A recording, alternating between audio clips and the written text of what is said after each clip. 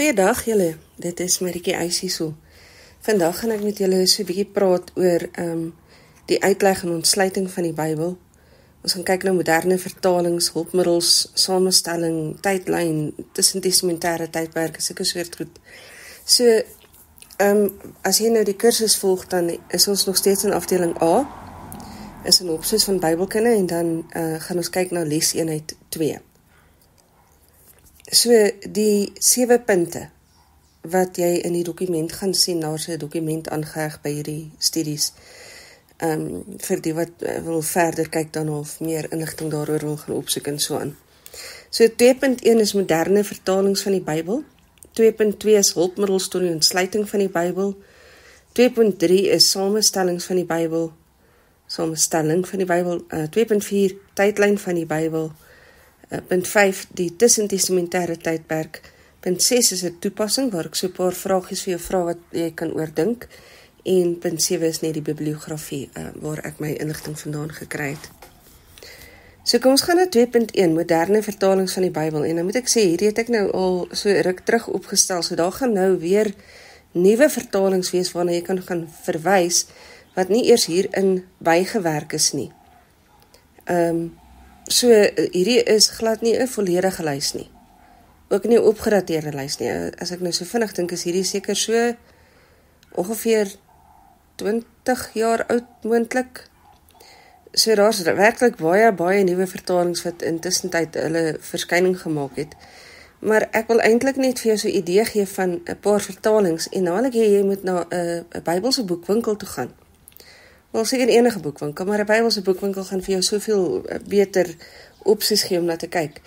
En ek wil jy moet gaan blaai deur die boeke, en ek wil jy moet gaan kyk na die voorwoord, waar hulle vir jou sê hoe die boek ontstaan het, wat is die bronne waaruit hy vertaal is, wie verantwoordelik was vir die vertaling, sulke soort goed. Ek wil jy moet so 'n bietjie meer verantwoordelik omgaan met die vertalings waarna jy kyk. En uiteindelik gaan ek vir jou sê, dat as jy verskeie vertalings kan lees, dan doen jy beter as wanneer jy vashou op een enkele vertaling.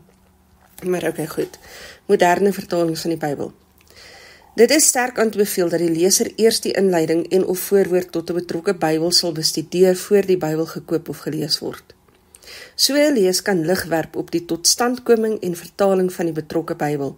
Dit is veral van nut by Bybels waarmee die leser onbekend is, om die autoriteit van die boek te bepaal, en by studiebybels, om bekend te raak met ingeslote hulpbronne. Daar is 'n groot verskeidenheid moderne vertalings van die Bybel op die mark. Ons gaan na enkele Engelse en Afrikaanse weergawe kyk. So Engelse vertaling sedert 1901 is the Revised Standard Version, afgekort RSV. Dis 'n hersiening van die American Standard Version. The Barclay Version, vertaal uit Grieks en Hebreëus onder toesig van Gert Verkuil met behulp van 'n span kundiges. The Amplified Bible, vertaal uit Grieks en Hebreëus. Woorde en frases se betekenisse word duideliker gemaak deur middel van verduidelikings wat in hakies in die teks ingevoeg is. Notas is ook ingewerk om moeilike gedeeltes te verduidelik. Ekskuus. The Jerusalem Bible, 'n Rooms-Katolieke vertaling, oorspronklik in Frans vertaal. My Frans is vrot, so hierdie uitspraak is definitief nie gewaarborg nie, maar iets soos La Bible de Jerusalem, die naam Yahweh word gebruik en apokriewe boeke is ingesluit. The English Bible, 'n moderne Engelse vertaling uit Grieks en Hebreëus, gedruk in enkel kolom formaat, dit sluit apokriewe boeke in. The New American Standard Bible, afgekort NASB, dis 'n hersiening van die ASV, die American Standard Version. Die Grieks en Hebreëse tekste word gebruik in die hersiening. The Living Bible, afgekort TLB, dis 'n parafrasering van die Bybel deur Kenneth N. Taylor na eenvoudige moderne Engels. So laat ek gou hier praat oor die woord parafrasering. 'n Bybel is of 'n parafrasering of 'n vertaling. As ons praat van 'n vertaling, dan is dit vertaal uit 'n teks uit, gewoonlik Grieks en Hebreëus en Latyn, waaruit dit vertaal is, of selfs dan 'n Afrikaanse Bybel kan uit 'n Engelse vertaling wees. Maar 'n parafrasering vat 'n Bybel wat reeds vertaal is, en hy herskryf dit in 'n meer verstaanbare moderne Engels. So hy probeer nie om teksgetrou te vertaal nie, dit is dalk 'n bietjie van 'n bevraagtekenbare stelling daai. Okay, sy hoofuitgangspunt is nie teksgetrouheid nie, maar verstaanbaarheid, terwyl hy natuurlik daarna poog om so teksgetrou as moontlik te wees. So parafraserings versus vertalings, dis nogal iets waarna ou wil oplet.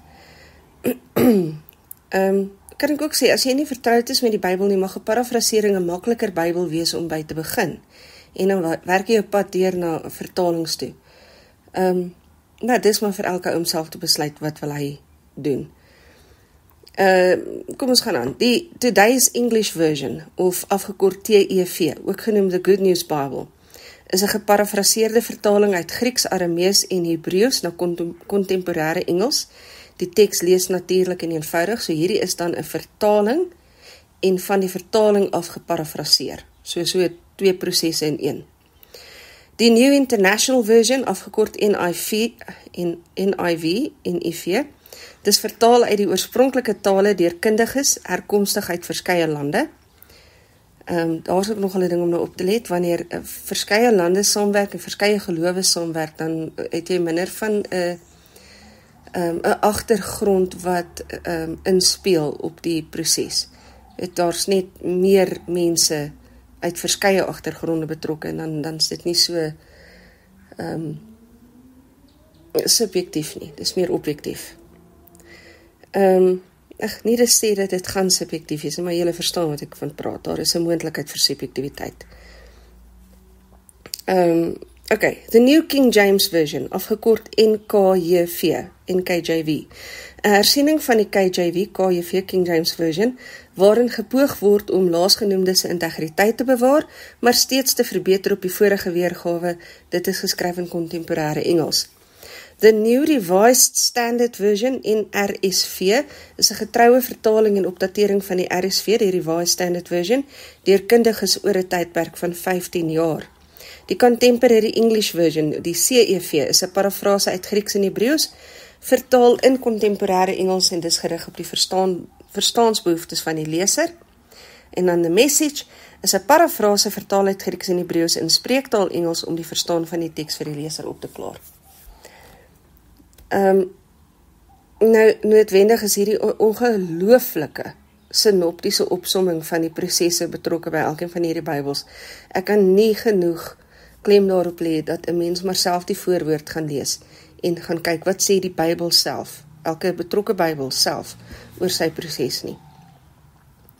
Okay, dan gaan ek kyk na 'n paar Afrikaanse vertalings. Die Bybel, die OAV, dis die ou Afrikaanse vertaling, of oorspronklike Afrikaanse vertaling. 1933 is sy vertalingstyd. Dis vertaal uit die State-Bybel, die Textus Receptus, die King James Version en die Grieks en Hebreëse manuskripte. Die nuwe vertaling, die NAV, is in 1983 het hy sy verskyning gemaak. Hy is vertaal uit Grieks en Hebreëus. Die vertaling is reeds in 1970 begin.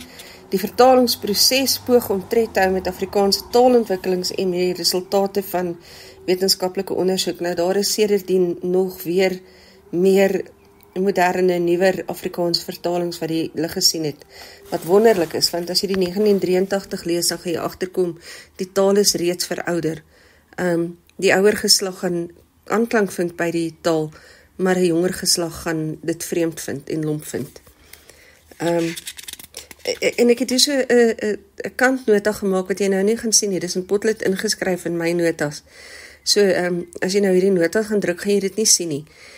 Maar iets interessant om op te let is, as jy Daniël 7 vers 15 gaan vergelyk, in die ou Afrikaanse vertaling, die oorspronklike Afrikaanse vertaling, en dan die nuwe Afrikaanse vertaling, die 1933 en die 1983 vertalings, gaan vergelyk. Jy sal nogal, jy gaan dit geniet, ek wil dit nie weggee nie, gaan doen dit vir jouself. Vergelyk Daniël 7 vers 15. En dan gaan jy sien, hoekom was dit nodig om 'n meer verstaanbare Afrikaanse vertaling daar te stel. Okay, ons het ook die Lewende Bybel, wat in 1982 sy verskyning gemaak het, dis 'n parafrase. Dit was die eerste nie-amptelike Bybelvertaling in gebruiksafrikaans, dis vertaal uit Grieks en Hebreëus. Die styl is deur The Living Bible geïnspireer, maar dis nie slegs 'n Afrikaanse vertaling van die Bybel nie. Dis nie net uit die Engels vertaal nie, dis uit die Grieks en Hebreëus vertaal, so jy verstaan daai konsep. Dan die boodskap, sy 1999 vertaling, of Bybel wat verskyn het, val ek oor my eie woorde, dit parafraseer die vertaling uit die Grieks en Hebreëus, dit konsentreer op die boodskap van die teks, eerder as op die woord-vir-woord vertaling, en die werk van Jan van der Walt en Stefan Joubert, dis hulle werk. Nou, daar is ongelukkig so 'n paar doktriniese gedagtes bygewerk in hierdie teks. Ek kan byvoorbeeld verwys na Matteus 3 vers 7, wat ongelukkig bietjie terugval op doktrines van verskeie kerkgroepe. En dis die gevaar wanneer een of twee, enkele mense betrokke raak by die vertaling van die Bybel, eerder as 'n span kundiges, wat mekaar kan in check hou. Wat is die Afrikaans daarvoor? So 'n bietjie op mekaar kan let en mekaar kan attent maak op sulke glipse wat kan inwerk. En ek dink nie sulke goed word as pres bygewerk nie, maar per ongeluk kan hulle insluip. So, wat ook al.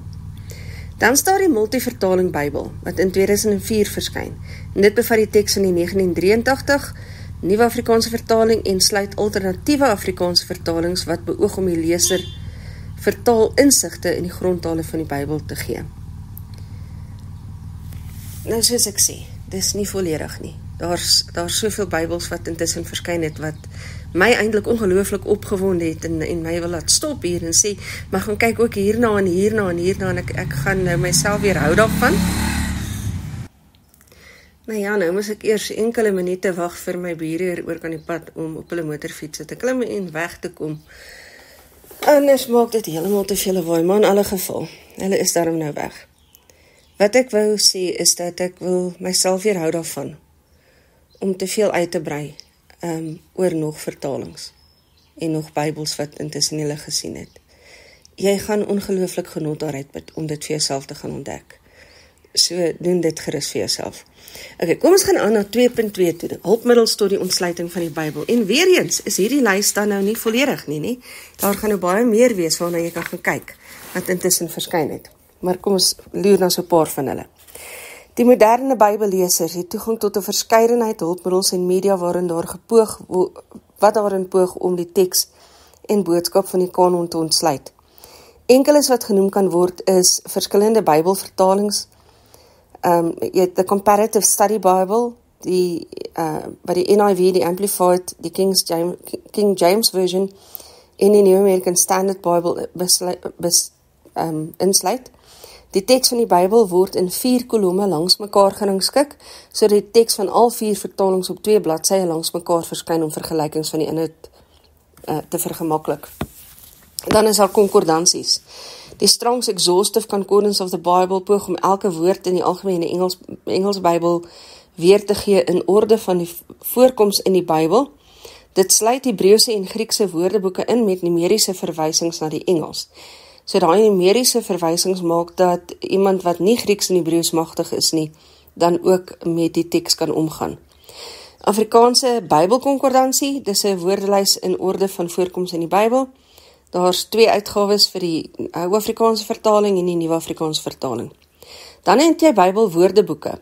So het jy byvoorbeeld Smith's Bible Dictionary met meer as 6000 gedetailleerde definisies, artikels en illustrasies. En daar's baie meer, ek noem maar enkeles. Bybelse ensiklopedie, jy het die Bybelse ensiklopedie in Afrikaans, dit is 'n suiwer wetenskaplike bron wat in maklik verstaanbare Afrikaans geskryf is, sodat dit deur die algemene Bybellesers benut kan word. Dit is alfabeties gerangskik om gebruik te vergemaklik. Jy het Bybelse atlasse, soos die Macmillan Bible Atlas, dit het 262 kleurkaarte met geïntegreerde teks. Dit dui godsdienstige, politieke, militêre en ekonomiese gebeurtenisse aan. Dit sluit Ou Testamentiese, tussen-testamentêre sowel as Nuwe Testamentiese tydperke in. Dan die handboeke tot die Bybel. Die Afrikaanse handboek tot die Bybel het 534 bladsye met teksverklarings oor elke boek in die Bybel, 66 artikels oor die agtergrond van die Bybel, 437 foto's wat die Bybel visueel uitbeeld, 68 kaarte, 28 tabelle en sketse wat die geskiedenis en agtergrond van die Bybel oopstel, 'n tematiese naslaan gedeelte ingerig volgens mense, plekke, gebeurtenisse en temas. En dan het jy die Bybel A tot Z. Dit omsluit die inhoud van elke Bybelboek, kaarte, lewenstemas, tydlyne, diagramme en foto's, interessante agtergrondgebeure, inligting oor resente probleme en teologiese interessanthede, Bybelstudies, 'n 1 jaar Bybelleesprogramme en 'n omvattende woordelys. Die boek beslaan 850 bladsye.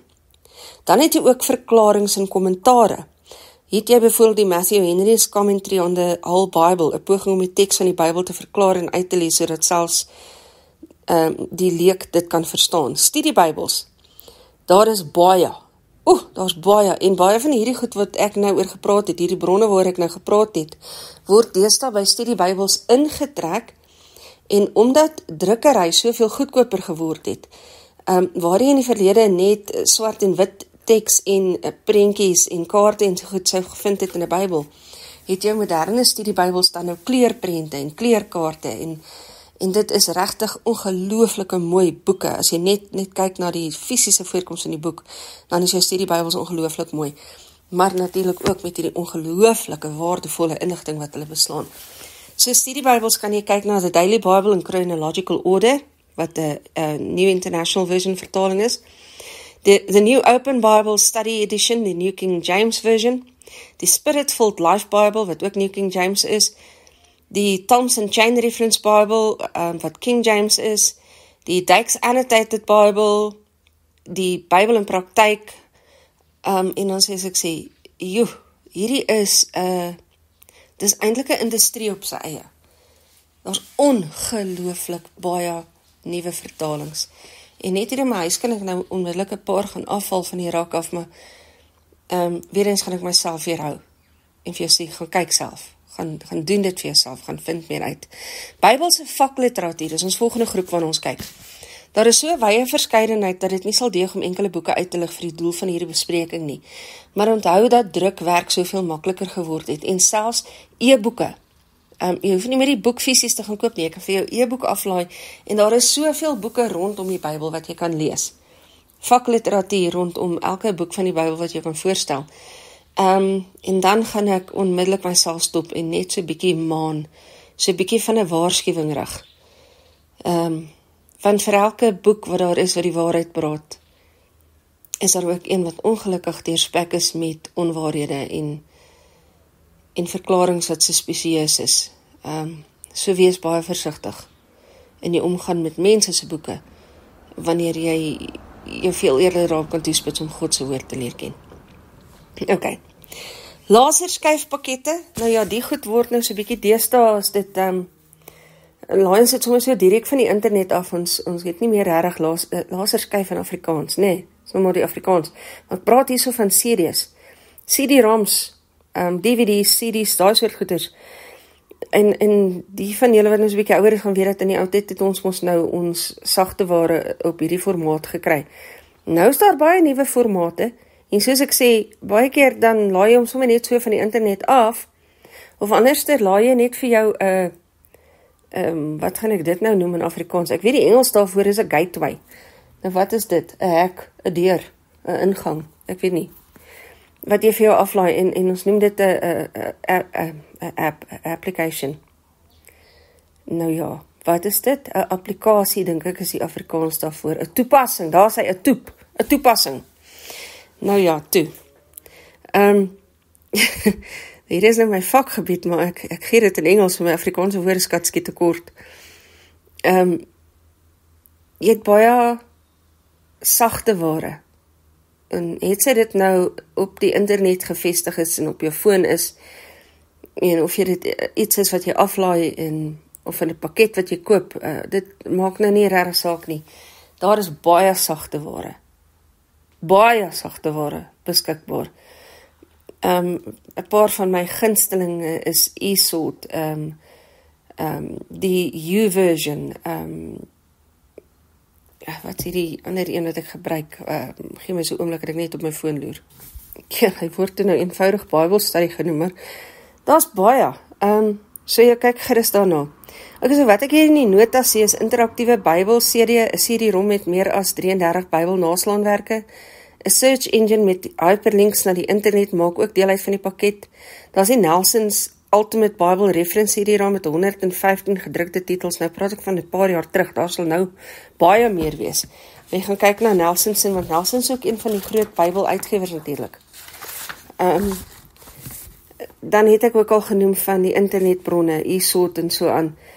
Die Bybel op kaset of laserskyf. Nou as jy nou nog nie geluister het na die Bybel in audioboek formaat nie, dan wil ek jou nou regtig sê, dit maak nogal dit vir 'n mens moontlik om so bietjie meer tyd in die Bybel te spandeer. As jy op die pad is, of jy is besig om kos te maak, en jou kop is nie aktief besig nie, net jou hande is besig, dan is dit nou 'n lekker tyd, om sommer net vir jou 'n audioboek op te sit, en die Bybel in audioboek formaat maak dit dan soveel makliker om na die Bybel te luister. So, doen dit vir jouself, doen jouself 'n guns. En as jy 'n bron het, soos jou YouVersion, wat jy op jou slimfoon aflaai, dan kan jy met ek gaan 'n bietjie data vreet, so as jy op die wifi is dit beter, maar dan kan jy letterlik na 'n voorlesing van die Bybel luister.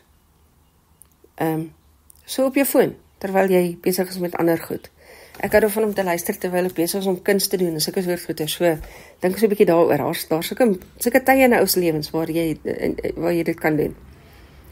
En dan het ons vakkundiges, pastore, dominees, teoloë en soveel meer, wat gekontak kan word om insig rondom problematiese sake te kry. So kontak gerus jou naaste kerkkantoor en gaan soek vir jou iemand wat werklik kundig is, want ongelukkig is dit so dat baie mense geswat het en hulle die kwalifikasies verwerf. Maar dit beteken nie dat hulle tyd in God se woord spandeer nie. Hulle spandeer baie tyd rondom God se woord, maar nie noodwendig in sy woord nie. Bid dat ons Vader vir jou die regte persoon gee om in verhouding te tree, wat jou kan lei in hierdie saak. En ek wil nie hier leraars afskiet nie. Dis geheel en al nie my idee nie. Eintlik wil jou hart vasmaak aan leraars, maar met 'n woord van waarskuwing, dat dit steeds net 'n mens is met wie jy te doen het. So, as so iemand jou val, dan is mense geneig om verskriklik seer te kry, en dan die rug op God te draai, wanneer dit 'n mens is wat hulle geval het, nie God nie. En sorg dat jy altyd 'n onderskeid kan tref. Die onderskeid tussen God en mens. Mense is valbaar, God is nie. Okay. In alle geval, ek gaan aanbeweeg na 2.3 toe, die samestelling van die Bybel. Die woord Bybel beteken boek. Die Bybel is saamgestel uit 66 verskillende boeke, wat ingedeel word in 2 hoofdele, naamlik die Ou Testament en die Nuwe Testament. Die Ou Testamentiese geskiedenis eindig ongeveer 400 jaar voor die geboorte van Christus, of die koms van die Messias. Die Nuwe Testament handel oor gebeure tot ongeveer 100 jaar na die geboorte van Christus, 'n periode wat die vestiging en verspreiding van die vroeë kerke insluit. Die Ou Testament dui op die verhouding tussen God en mens, omvat deur 'n unieke stel reëls en regulasies, dus 'n testament met unieke stipulasies. En die Nuwe Testament dui enerzijds op die verhouding tussen God en mens, maar volgens 'n nuwe verdrag of ooreenkoms. 'n Testament kom in vervulling wanneer die testateur te sterwe kom. Christus se aardse sterwe bring die Ou Testament in vervulling. Die Nuwe Testament kom in vervulling wanneer hierdie sondige bedeling te sterwe kom, om dit nou so uit te druk. Hierdie is slegs 'n gebrekkige poging tot 'n verduideliking vir die gebruik van die woord testament by die indeling van die Bybel. Die term testament is 'n misleidende term. Dit impliseer dat die Ou Testament nie meer ter sake is nou dat daar 'n nuwe is nie. Dis ver van die waarheid, aangesien die 2 testamente wederzijds van mekaar afhanklik is. Die verhouding van die 2 testamente tot mekaar sal gedurende die res van hierdie studie verder uitgelig word. Maar ja, jy het byvoorbeeld 'n kennis van die Ou Testament nodig om te verstaan waarom het nodig was vir Jesus om te sterf vir ons sondes. Sonder 'n verstaan van die Ou Testament dan blyk dit so 'n bietjie van 'n onnodige aksie te gewees het. Maar wanneer jy dit in perspektief van die Ou Testament kan sien, dan verstaan jy die nodigheid van daardie sterf van Jesus. En dis 'n uiters belangrike saak om te verstaan, want dis waarvan ons heil, ons saligheid, ons redding afhang. Okay, so kom ons kyk na 2.3.1, die samestelling van die Ou Testament. Die Ou Testament is saamgestel uit 39 boeke, en die boeke word op hulle beurt weer ingedeel in 4 genres. So het jy dan die wetboeke, die historiese boeke, poësie en wysheidsliteratuur en die profetiese boeke. So die wetboeke is die eerste 5 boeke van die Bybel, en het staan bekend as die Pentateug, ook in Hebreëus dan as die Torah. Tradisionele opvattings hou voor dat dit deur Moses opgeteken is, en hierdie 5 boeke is die mees autoritaire boeke in Judaïsme. Dit sluit in Genesis, Exodus, Levitikus, Numeri en Deuteronomium. Daarna kry jy die historiese boeke. Die verhalende skryfstyl en inhoud van hierdie 12 boeke bepaal die genre se benaming. Dit sluit in Josua, Rigters, Rut, 1 en 2 Samuel, 1 en 2 Konings, 1 en 2 Kronieke, Esra, Nehemia en Ester, wat hier ingesluit is. Dan het jy poësie en wysheidsliteratuur as 'n derde kategorie. Die 5 boeke wat tot hierdie groep behoort, word so ingedeel op grond van hul inhoud en of literêre styl, en sluit dan in Job, Psalm, Spreuke, Hooglied en Prediker. En dan die laaste groepie kry ons die profetiese boeke. Die profetiese boeke kan in 2 groepe verdeel word, die 5 groot profete en die 12 kleiner profete. Die indeling word gedoen op grond van die omvang of die lengte van die boeke. Die groot profete sluit in Jesaja, Jeremia, die klaagliedere van Jeremia, Esegiel en Daniel. Nou, klaagliedere is nie 'n vreeslike groot boek nie, en Daniel ook nie werklik nie, maar ja, Daniel is 'n groot profeet in die Bybel, en klaagliedere word dan aangeheg by Jeremia. Die kleiner profete sluit in Hosea, Joël, Amos, Obadja, Jona, Micha, Naam, Habakuk, Sefanja, Haggai, Sagaria en Maleagi. Die boek Daniel se laaste hoofstukke hoort ook tot die groepering apokaliptiese literatuur, wat handel oor eindtydvoorspellings wat op een of ander mystieke wyse onthul is. Nie die hele boek van Daniel nie, slegs die laaste hoofstukke. Dan kom ons by die samestelling van die Nuwe Testament. Die Nuwe Testament is saamgestel uit 27 boeke. Die boeke word op hulle beurt weer ingedeel in 5 genres: biografiese boeke, historiese boeke, Pauliniese sentbriewe, algemene sentbriewe en apokaliptiese literatuur. So wanneer jy kyk na die biografiese boeke, die eerste 4 boeke van die Nuwe Testament word hierby ingesluit: Matteus, Markus, Lukas en Johannes. Die boeke handel oor die lewe en leringe van Jesus Christus. Lukas is in briefvorm geskryf. Historiese boeke, slegs 1 boek hoort tot die groep historiese boeke, en dis Handelinge. Dit handel oor die uitbreiding en vervolging van die vroeë Christelike kerk. Handelinge is in die vorm van 'n brief geskryf. Dan het jy die Pauliniese sentbriewe. Paulus is die outeur van hierdie 14 briewe. Die briewe word gerig aan kerke in die omgewing van Klein-Asië, sowel as individue. Die boeke sluit in Romeine, 1 en 2 Korintiërs, Galasiërs, Efesiërs, Filippense, Kolossense, 1 en 2 Tessalonisense, 1 en 2 Timoteus, Titus, Filemon en Hebreërs. Twyfel bestaan of Paulus wel die outeur van Hebreërs was. Nou ja, ons gaan nou nie eers in daai argument vasgevang raak vandag nie, maar as jy nou besluit het of gelees het ergens dat dit nie Paulus was nie, is jy welkom om uit hierdie groep te haal en om by die algemene sentbriewe te sit. Ek gee nie eintlik om waar hy hoort nie, is 'n ongelooflike boek, 'n ongelooflike waardevolle boek. So, solank ou Hebreërs lees, is dit goed genoeg vir my. Algemene sentbriewe dan is ons derde kategorie. Die 7 briewe is deur verskillende auteurs geskryf, waarvan 2 moontlik halfbroers van Jesus Christus was. Dis nes Paulus se briewe gerig aan individue of gemeentes, en dit sluit die volgende briewe in: Jakobus, 1 en 2 Petrus, 1, 2 en 3 Johannes en Judas. Dan die laaste groep is die apokaliptiese literatuur. Streng gesproke is die boek van Openbaring ook 'n brief. Dit word egter vanweë die apokaliptiese aard daarvan apart gegroepeer.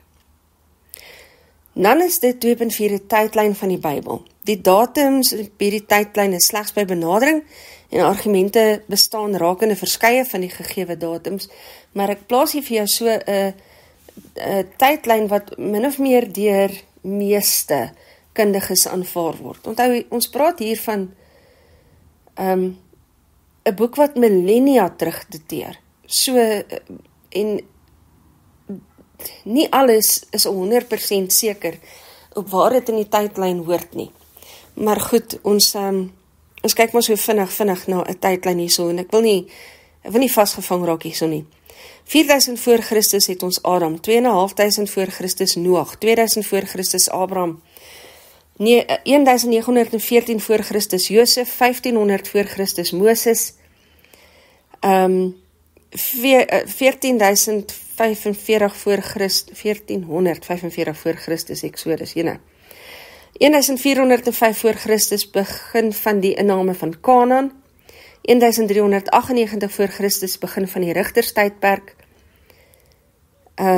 Daarna volg Saul, Dawid en Salomo, die skeuring van die ryk in 931 voor Christus, en ek gaan nou so 'n bietjie spring oor die datums.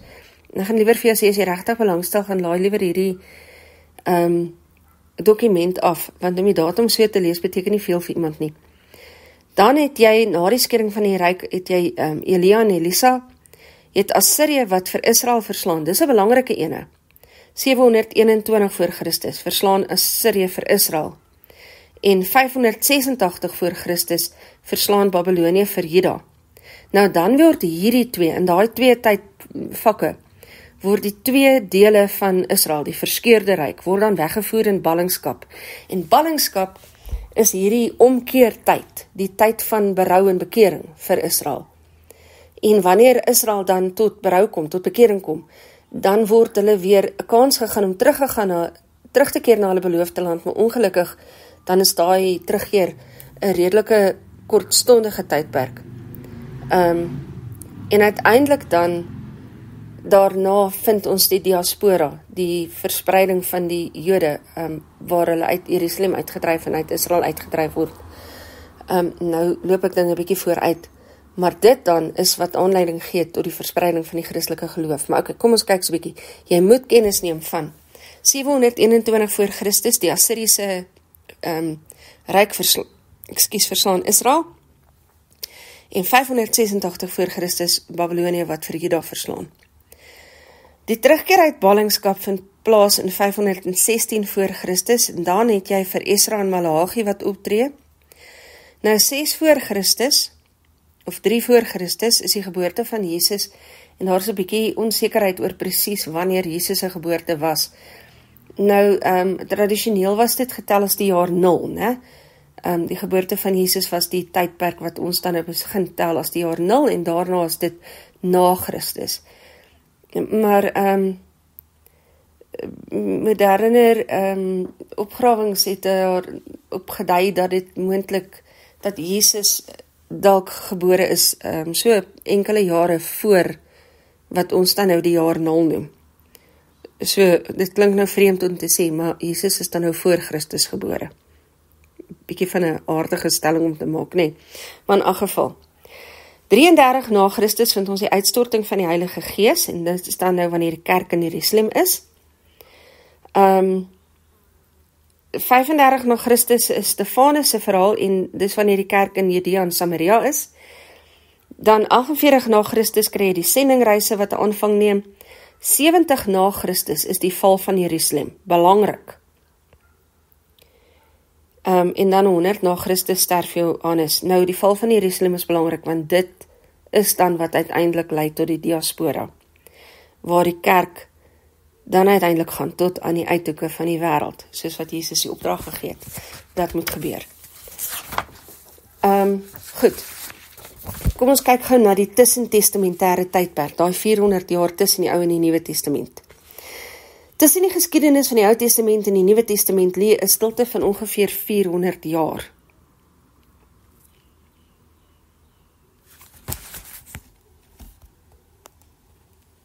Ekskuus, my foon het nou dood gegaan, so ek gaan nou net herhaal, want ek is nie seker wat opgeneem is nie. Tussen die geskiedenis van die Ou Testament en die Nuwe Testament lê 'n stilte van ongeveer 400 jaar.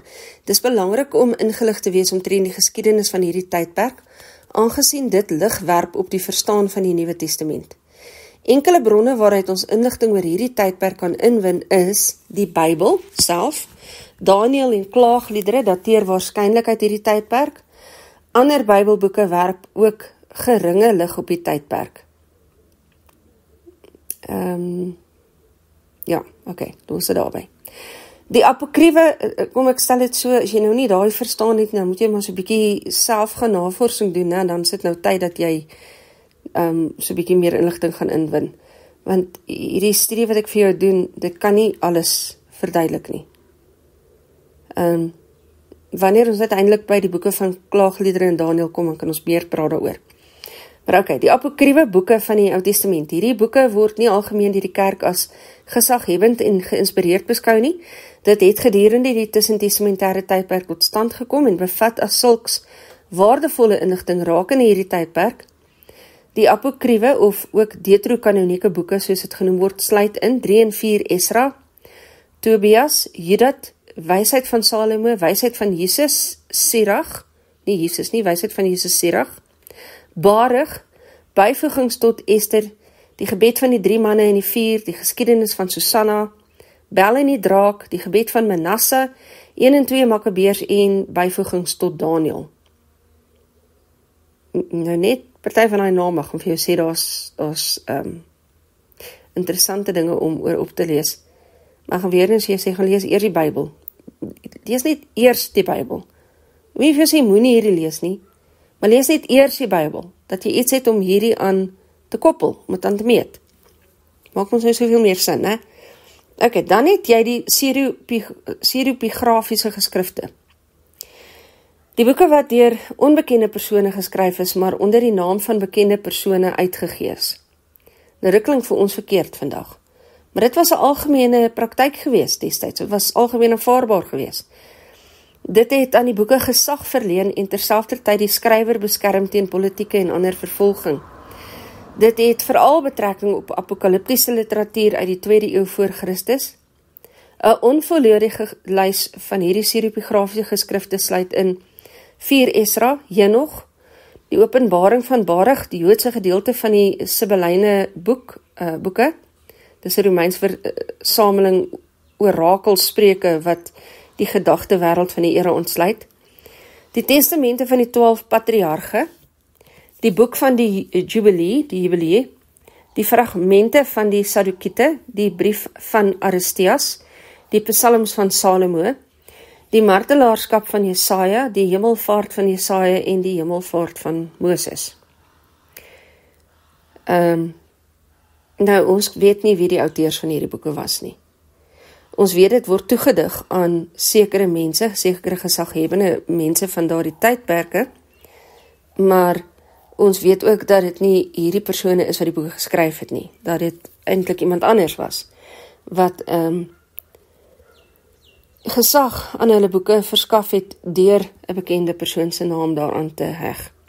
En soos ek sê, moet dit nou nie afskiet nie, want dit was gebruik gewees, dit was aanvaarbaar. Hierdie gebruik predateer kopieregwette. So, kopieregwette, soos ons dit vandag ken, het nie bestaan nie. Dit kom eers baie later in werking. Ok, dan het jy die Qumran geskrifte. Die biblioteek is in 1947 in grotte naby die Dooie See gevind. Dit is waarskynlik deur 'n Esseense sekte versamel, en dit bied veral insig in die teks en taal van die Ou Testament, as ook die gedagtewêreld van sekere groepe uit die tussen-testamentêre tydperk. Dan het jy Philo van Alexandrië, wat 20 tot 50 voor Christus opgetree het. Hy was 'n Hellenistiese Jood wat insig bied in die denke van destydse Jode onder Griekse invloed. So hy gee vir ons baie insig in daardie soort denkrigtings, daai manier van dink in daardie tydperk. Flavius Josephus, 37 tot 95 na Christus is sy optrede, is 'n Joodse fariseer uit die Levitiese geslag, 'n ooggetuie van sy era en 'n geskiedskrywer wat die Ou Testament en algemene geskiedeniswerke van sy tyd gebruik om sy boeke te skryf. Sy boeke is baie interessant. Griekse en Latynse historiese van die tydperke, terloopse opmerkings in hulle bronne, verleen soms waardevolle inligting, want jy moet onthou, die Bybel het afgespeel in 'n geskiedenis tydperk, en dit het nie verbygegaan sonder dat die historiese van die tyd daarvan kennis geneem het nie. Daar word verwys na hierdie gebeure in bronne wat niks met die Bybel uit te waai het nie. Dis waarop ons die geskiedkundige autoriteit van die Bybelse geskiedenis skoei. Die feit dat buite Bybelse geskiedenisskrywers ook verwys daarna. Dis 'n studie op sy eie, so as dit jou interesseer, daar's baie meer daaroor te sê, maar dis al wat ek gaan sê. Die amptelike Joodse literatuur, die Mishnah en die Talmud verleen waardevolle agtergrondkennis en dien dit oordeelkundig gebruik word. Onthou, jy kyk hier na Joodse literatuur, so dit oog daarop, of beoog dan om Judaïsme te bevorder, so daar is 'n subjektiwiteit daaraan. Maar dit beteken nie, dit het nie waarde nie. Jy moet net versigtig daarmee omgaan. Die kerkhistorici, Christelike geskiedskrywers vanuit die eerste 3 eeue na Christus bied waardevolle inligting. Hier is ongelooflike interessante boeke wat jy kan lees. Laat ek aangaan. Argeologiese getuienis verskaf insig in lewens- en kulturele patrone en ontwikkelings gedurende bepaalde tye. En as jy iets van geskiedenis weet, dan weet jy dat argeologiese getuienis is ongelooflik waardevol om 'n tydperk te ontsluit. Nou, 'n benaderde tydlyn van die tussen-testamentêre tydperk lyk dan so. 587 tot 539 voor Christus is dit die Babyloniese ryk. 538 tot 332 voor Christus die Persiese ryk. 331 tot 200 voor Christus is die Grieks-Macedoniese ryk. 198 tot 141 voor Christus, gaan weer sê, 198 tot 141 voor Christus is die Syriese ryk en die Makkabeese opstand. 142 tot 63 voor Christus is die Hasmonese ryk. En 63 voor Christus tot 135 na Christus is die Romeinse ryk. Nou, Du Plessis en later gaan in hulle boek, en nou moet ek nie gou gaan na my bibliografie toe om te kyk watter boek. Ok, so die boek is Agtergrond en Geskiedenis van die Nuwe Testament. So Du Plessis en later gaan beklemtoon die belangrikheid van hierdie periode wanneer hulle sê dat, en ek haal aan, wie hierdie agtergrond van die Nuwe Testament veronagsaam, sal nooit ten volle sy boodskap ten opsigte van die persoon van Jesus Christus verstaan nie. Sluit die aanhaling. Spesifiek verwysend na die Joodse apokaliptiek in hierdie stelling. Jy kan nie Joodse apokaliptiek verstaan as jy nie hierdie tydperk verstaan nie. Jy kan nie die boek van Daniël verstaan nie, en mag ek dit sê, en mag iemand my tog hoor, jy kan nie die boek van Openbaring verstaan as jy nie hierdie tydperke verstaan nie. Mense gaan vreeslik liekraak met Openbaring en selfs Daniël te werk en met geen insig in die literatuur waarmee hulle werk nie. En hulle probeer vandag se gebeure inlees in die teks. En uiteindelik faal hulle hoorders, en hulle faal hulle self. Maar dis 'n bespreking vir 'n ander dag. Nou, ek is nou eintlik klaar met vandag se Bybelstudie. Ek gaan nou die toepassing lees, en dan gaan ek die bibliografie lees, so as jy nou op hierdie stadium wil afsit, dan voel vry om so te maak. Die vraag is in die toepassing. Ek beoog om meer omtrent die volgende onderwerpe uit te vind. Wat is daar wat jy vandag gehoor het, waaroor jy 'n bietjie selfstudie wil gaan doen en meer wil gaan uitvind? Vraag 2.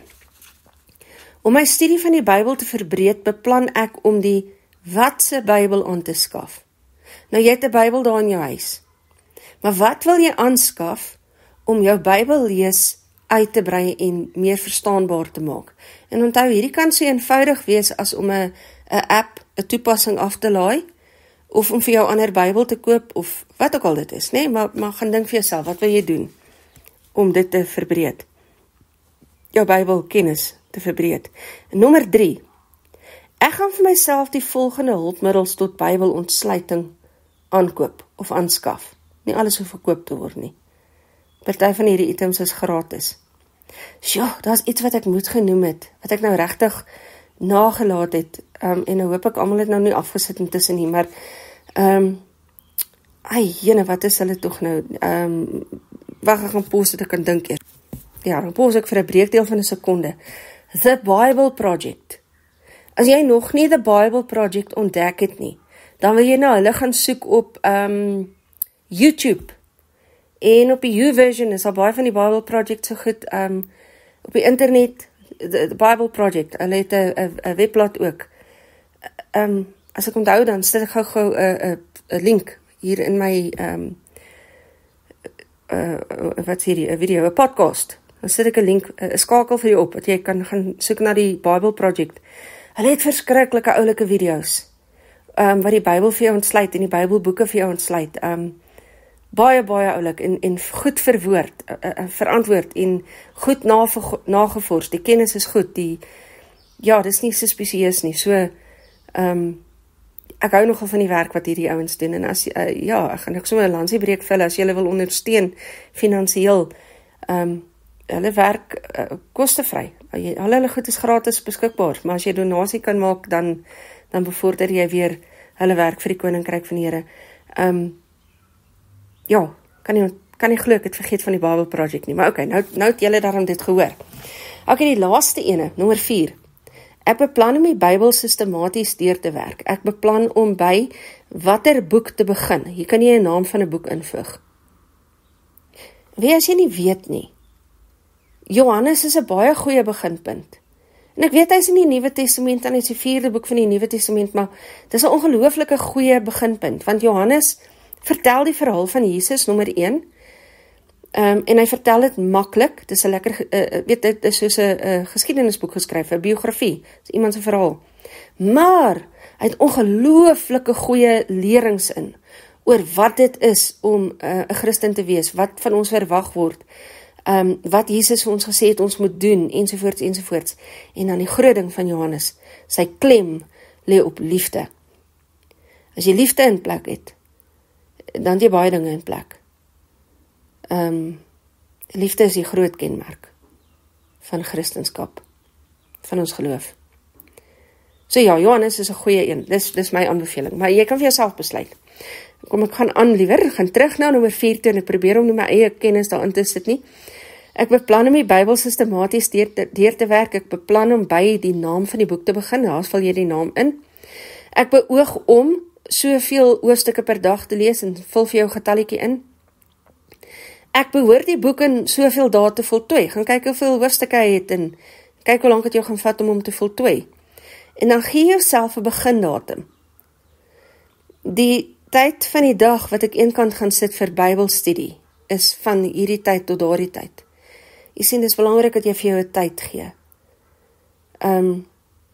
Nou tussenin kan jy nog ander lees bywerk deur die dag, maar jy moet daai vasgestelde tyd hê. Want ons is creatures of habit, né, as ek die Engelse uitdrukking kan gebruik. So as ons nie 'n habit het nie, dan gaan ons val, is dit nie? Ek soek hard in my kop hier so na die Afrikaans vir habit, en ek weet die oomblik as ek hierdie afsit, dan gaan die woord in my kop wees, maar hy is nie nou op hierdie oomblik nie.